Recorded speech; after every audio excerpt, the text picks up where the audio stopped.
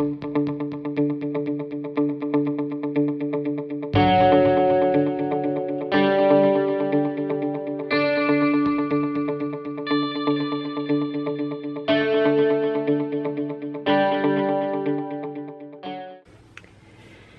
it's T with TeaQuilts, and I thought that I would come today and show you something that you can make with actual trash. I've been in the process of cutting up some of my fabric stash into 2.5-inch strips, and so these are some of the square up pieces where most of them were too small to be used for string quilts. So I am going to use that. And then I also had a lot of thread because I was making a chart, a stitch chart of my variegated thread so that I could see how they look. And this is the thread that I had to pull through when I was changing thread color. So I thought that I would use that as well. Some other things that you're going to need for this project is a rotary mat, which we have down, a rotary cutter. You don't necessarily need to use a ruler, but if you want to use a ruler, you can use a ruler. You're going to need something that you can use as a mold, and I'm going to mold this bowl. And then I'm also going to use something that I can put warm water in so that I can rinse out my stabilizer. And the stabilizer that I'm using is water-soluble stabilizer. And when I'm doing this particular technique, I like to use the plastic-based water-soluble stabilizer, not the fabric type. And that's because it needs to hold up to the stitches, and the fabric kind of starts to tear when it's stretched a lot. And I'm actually using the Silky brand of Ultra Solvy extremely stable water-soluble stabilizer. And I like to just keep it in a plastic bag so that it doesn't dry out. It's one of those products that if you don't keep it in a bag, it will dry out. And then the final thing you're going to need to have some plastic drop cloths. You can use a trash bag, but I just like to use the recycle bags that come from my local grocery store. Look at what we're going to make. We're going to make something that looks like this. It's actually a little bowl that I made where I molded it over a previous bowl. So I am going to move the things out of my area and we're going to get started. The first step of our process is to take our fibers, and we could leave them big like this if we wanted big chunks of fabric, but I kind of like them when they're just little pieces. So I just like to just run my rotary cutter through and make my pieces a little bit smaller, and you don't have to worry about what size they are. You're just making crumbs with your pieces.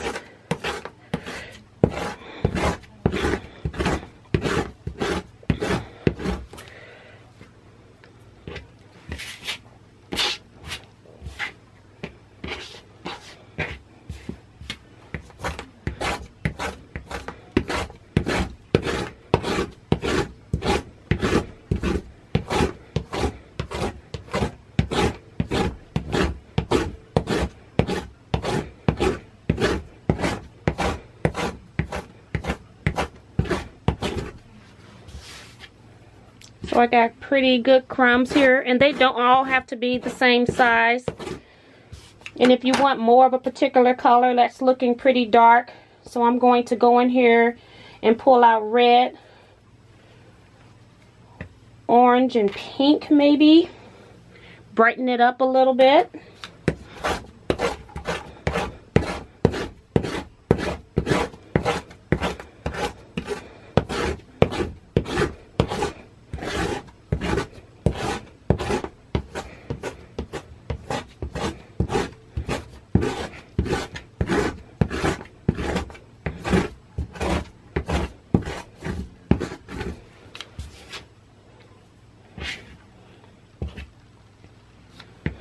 So that made the pile a little bit brighter.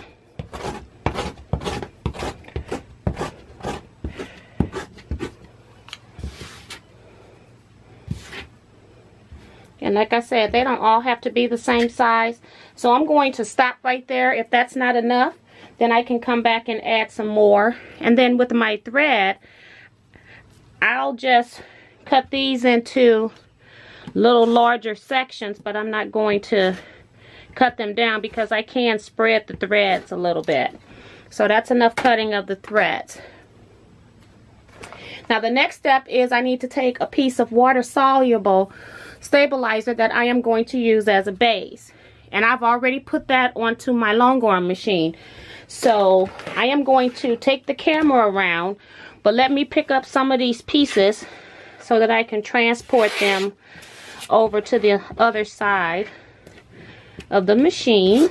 Now loaded on my leaders, I have my water-soluble stabilizer. And I'm going to get my fibers. And I basically just want to spread these fibers onto this stabilizer.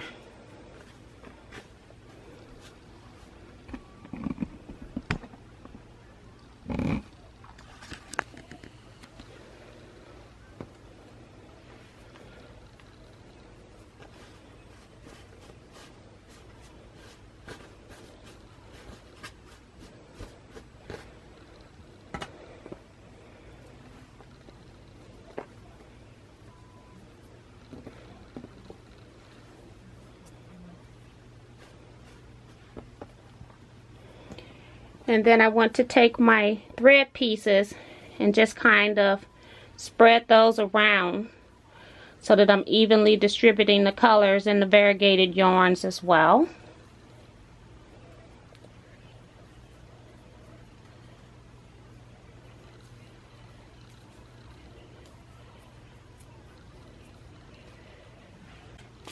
So I need another piece of stabilizer to go over the top. So I'll just lay it up here and rough cut a piece.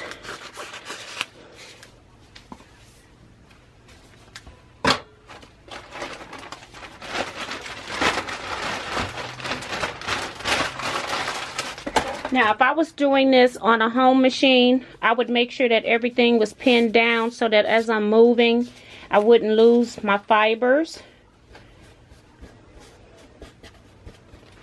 But since I'm on my long arm, I am just going to go ahead and start stitching around the outside to hold my pieces together. So I'm just spreading out a little bit.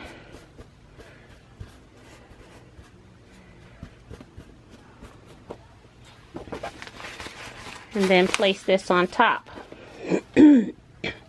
Now in my long arm, I am using some thread that is YLI's poly thread, and it actually glows with a black light, and I thought that would be interesting. I'm actually using neon yellow, so it's going to be bright and it's going to be something that will show up under black light.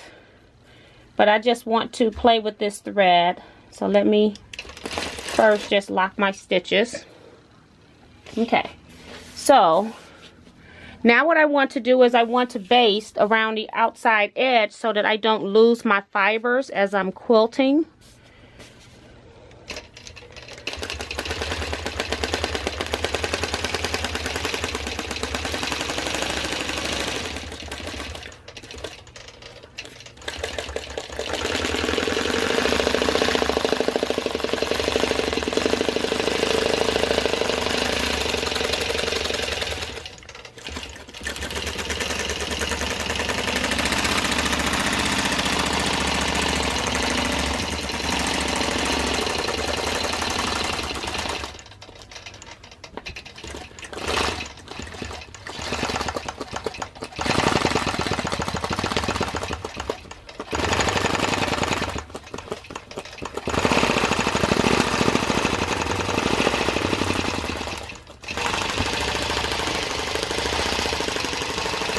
Okay, so now I have a basic grid, and I'm kind of stitching to the side because I'm using my camera that's not on the machine. So let me lower this down, see if that helps.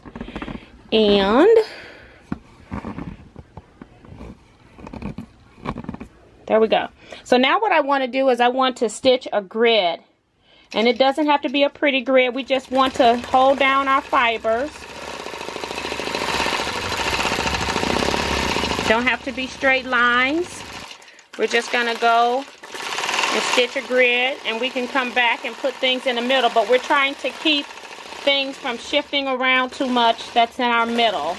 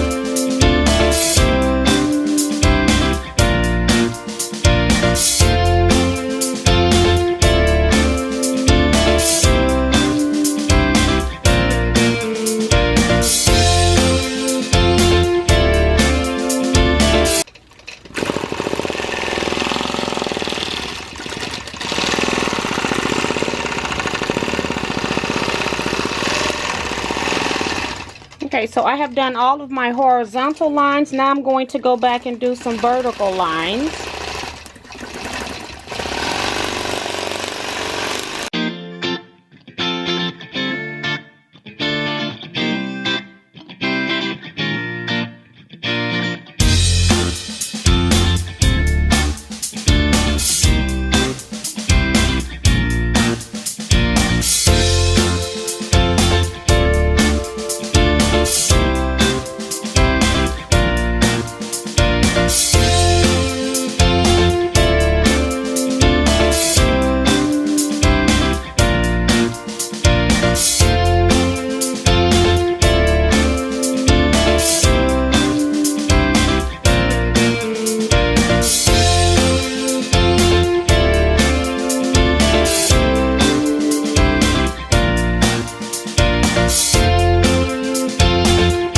Finished with my grid, and let me just tilt it up to make sure you can see exactly what I have.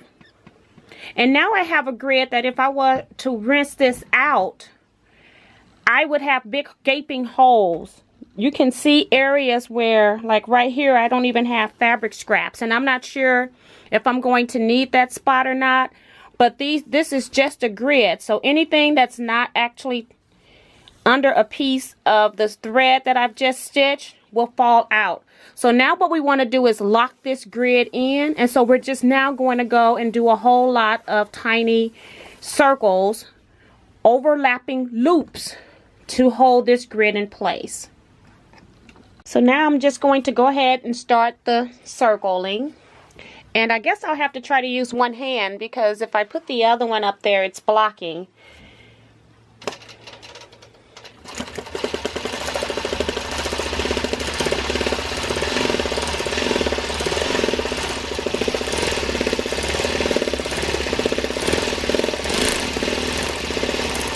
And I'm overlapping my circles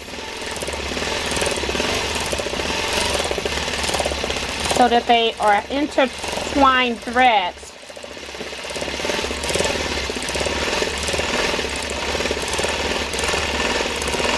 And this will take me a very long time to do this.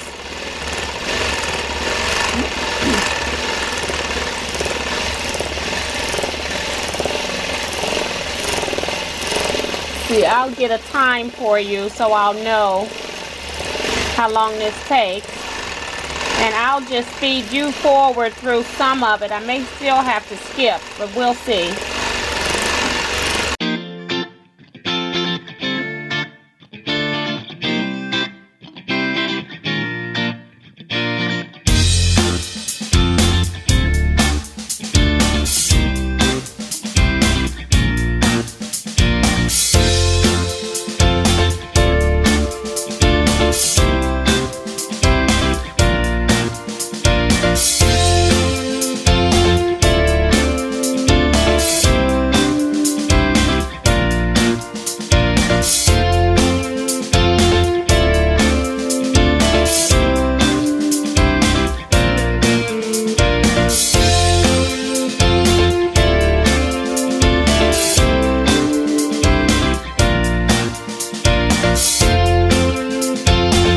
I have done about 8 minutes of stitching, and I just wanted you to see the difference now that I have the yellow neon thread going through it.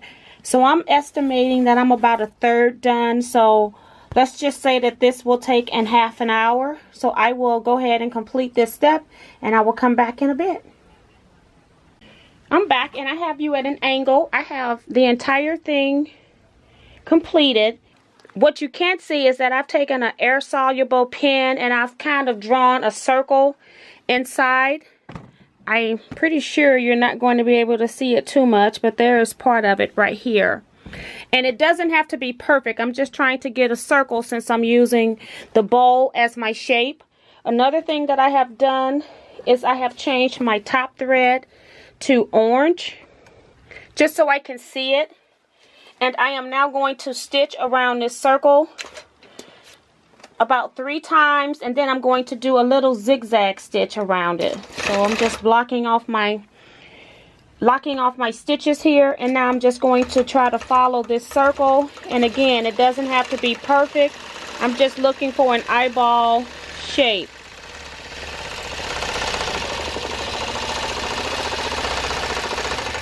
Just so I have some general idea.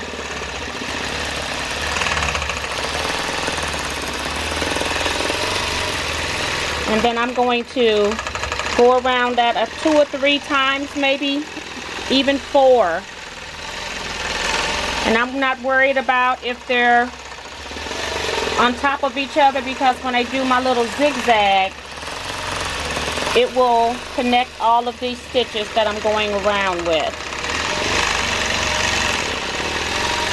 So this is just something that I like to do when I just want to do some mindless playing. You can make your own fabric for art quilts. If I didn't put this circle in here, I could have used this entire rectangle as a background. And I'm going to go around one more time. This is my 4th time. And then I'm going to come back and just do little loopies or zigzags over the stitching that I have here. So I can do loopies around it to make sure everything's tight.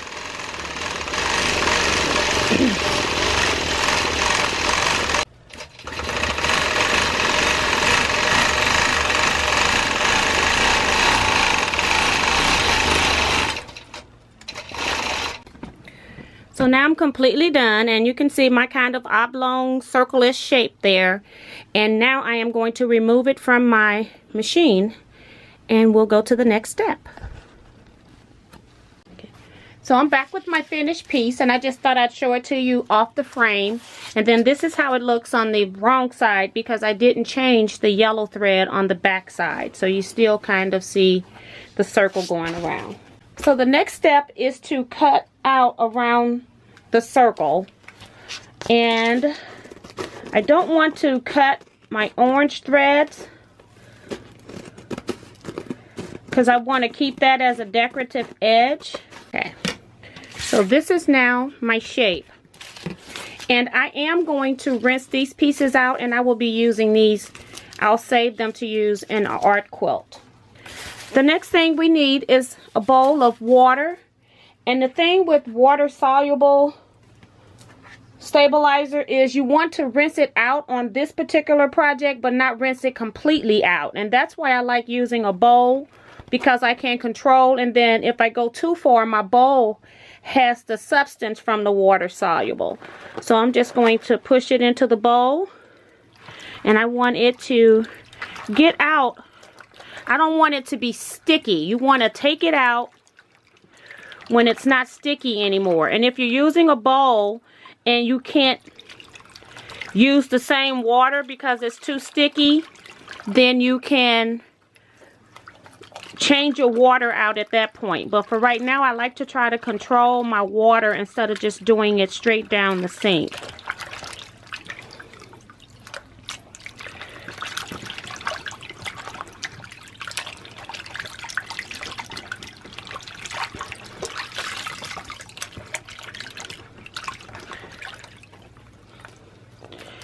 So it's still got some spaces where it's a little sticky.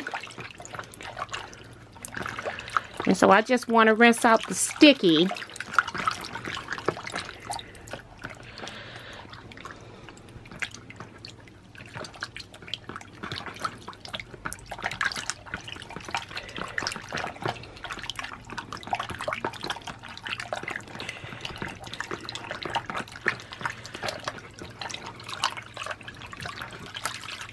And we're just about there.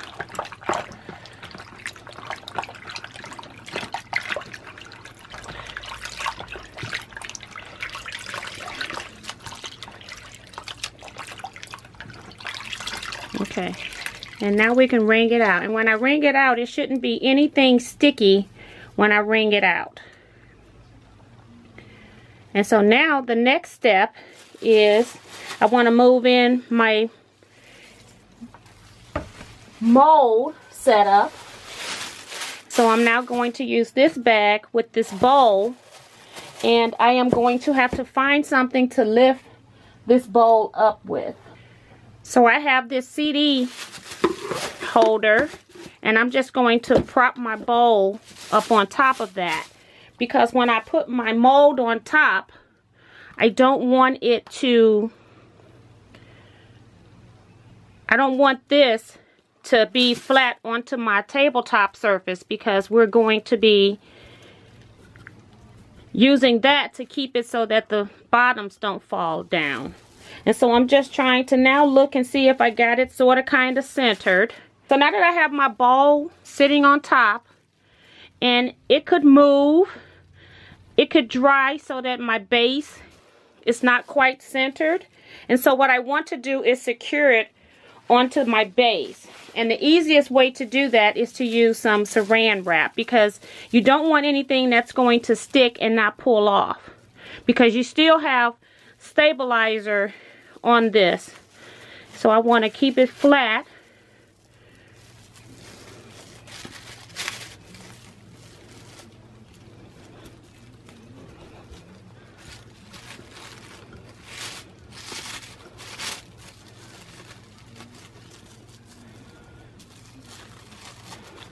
Keep it as flat as I can. And then pull this saran wrap tight. And then wrap it back on itself. And that will keep it from moving as it's drying. This will sit overnight. And then I will come back and show you the finished project. I'm back, and my bowl has been sitting overnight, and I did wrap a second layer of saran wrap around the bottom just to keep those ends from fraying out. And I'm not sure if it's dry. I'm just checking it, and I wanted to make sure that I tell you to add a second layer of saran wrap. So that's really why I'm back. But I thought I would check it just in case. So your bowl could be stuck to the base because it's you know, got some of the stabilizer still in it. So I'm going to try to see if I can take it off. It feels like it's just very slightly damp on the outside. So I'm trying to get the bowl out so that I can let it dry on the inside completely. And so it just takes a little bit to break the seal. And then once I want to leave that saran wrap on though. So, and there we go. So this is how my kitchen bowl that I used has operated. And so it actually feels pretty dry, but I'm going to let it sit a little bit more before I take the saran wrap off and make sure that it's completely dry, because I don't want to lose my shaping, because I got a lot of folds right here. So I will let it continue to dry, and then I'll come back when it's completed. My bowl has completed drying, and I can now remove all of the saran wrap. So take that part off, And this one I kind of tied on a little bit, so I may have to squash my bowl a little bit. And I like using either saran wrap or plastic bag because anything that has a fiber may attach itself to your bowl. So you have this little cattywampus piece of art, but it is very usable. So one of the things that I do is I start looking inside to see if I got any strings that didn't get caught in a stitching. And I have this one long stem here, so I'm just going to reach inside and cut that off.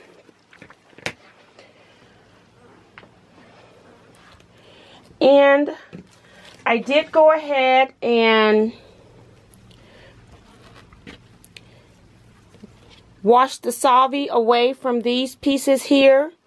And if I wanted to, I could also use these as some decorative elements on the outside to just give it a little bit more detail. And I want to show you how the orange looks around the rim when I heavily stitch that orange in. So that is technically our project today. I will be talking about using some of this stuff in another video. I want to use it in a particular place and don't want to go into it right now. But I did say that this thread, so I'm going to actually show you on the long arm. I've cut off all of my overhead lights, and this is my regular sewing machine light here, so you can see what it looks like. And then I have a button that I can turn and make it a black light. So let me switch it, and now you can see how that thread really glows up.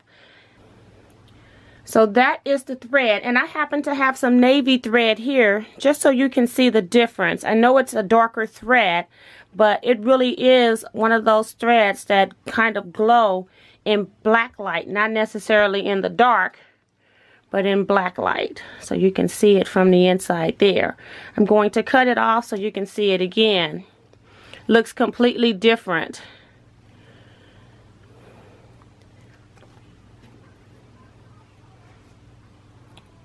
Just letting you look at the bowl. Right here, kind of looks like it's cottage cheese in this area here. And that's because that's where no fabric or thread fibers were added. That's just the stitching that I added on top with the quilting. See if I can get that closer for you where you can see this little hole. So I have various of those little holes going around the bowl. And then I do have a few pleats up at the top edge from where I secured my saran wrap. But that's just something else that you can do with some fibers. And I thought that I would share that with you. I hope you enjoyed this video, and I will see you next time. Bye-bye.